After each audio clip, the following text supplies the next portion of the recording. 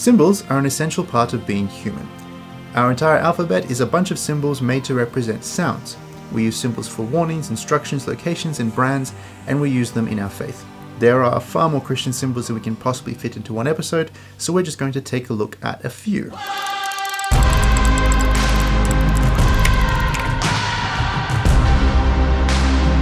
The first and most obvious symbol in the Christian faith is the cross. Once a symbol of torture and death, it's become a symbol of life and of resurrection. It's the most recognizable Christian mark on earth, and we use it everywhere. There are a few different designs of the cross used around the world. The most commonly used one is what is called the Latin cross. It is a simple cross, and it is the basic shape of a cross used in Roman crucifixion. Another interesting one that's quite recent comparatively is called the Jerusalem cross. This dates back to around the 12th century. The central cross represents the cross of Christ. The four smaller ones are either representations of the four gospels or a representation of the gospel being shared to all four corners of the earth.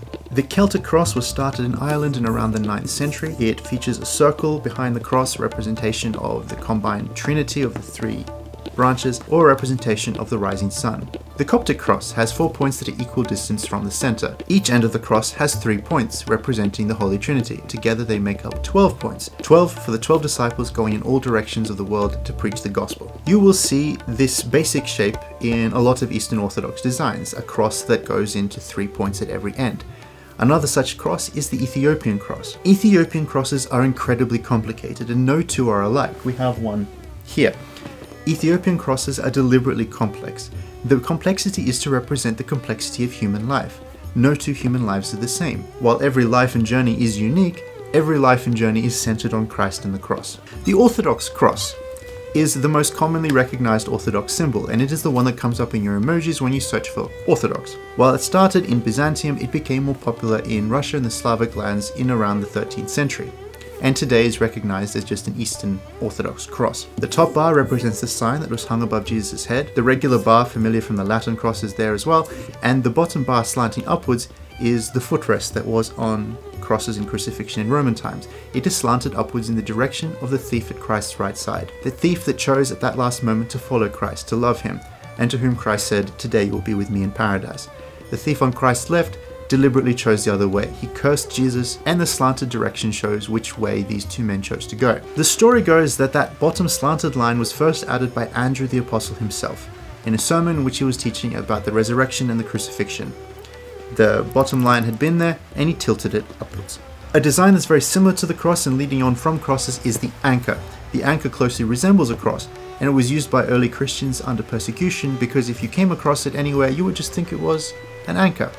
But it was a perfect example of a hidden Christian symbol, because it mirrored Paul's words about the anchor of our souls. The anchor was often portrayed with another distinctly Christian symbol that's used around the world, the fish. It was a perfect symbol for early Christians to use because it was quite discreet. Because fish was one of the most eaten foods around the Roman Empire, it exactly mirrored the Christian understanding of the Eucharist, the body and blood of Jesus Christ.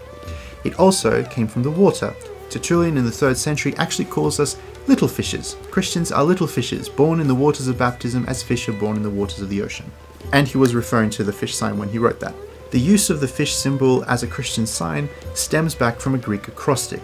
The words Jesus Christ, Son of God, Savior start with the letters that spell out the Greek word for fish. Continuing on with letters, the letters ICXC are abbreviations for Jesus Christ in Greek. They have little lines above them to signify that they are abbreviations and are often drawn with the word Nika, meaning conquers. Jesus Christ conquers. You will still see this on almost all images of Jesus Christ in Eastern Orthodox art. Another ancient and highly widespread symbol is the Kiro.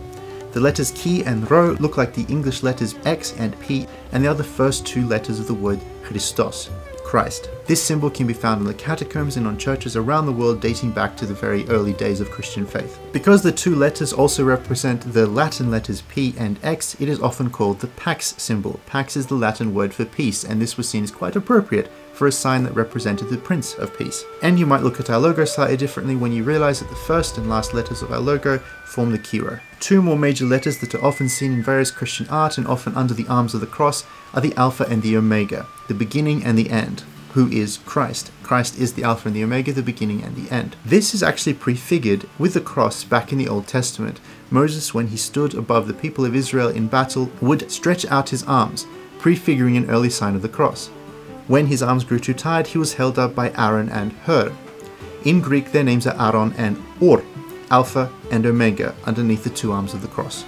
This is way back in the Old Testament. We could keep going for quite a while about Christian symbols, about symbols from earlier days that were brought into Christianity, about symbolism in animals and plants that were seen as representations of different lessons in Christianity, but we're going to stop it there for now. If you would like to see a volume 2 and a volume 3 and so on, let us know in the comments and we will bring that back. In the meantime, take a look at our video on the sign of the cross, and next time you see a Christian symbol, say a quick prayer to the reason those symbols are there, the person to whom these symbols are little signposts, a reminder of Jesus Christ and our Christian faith.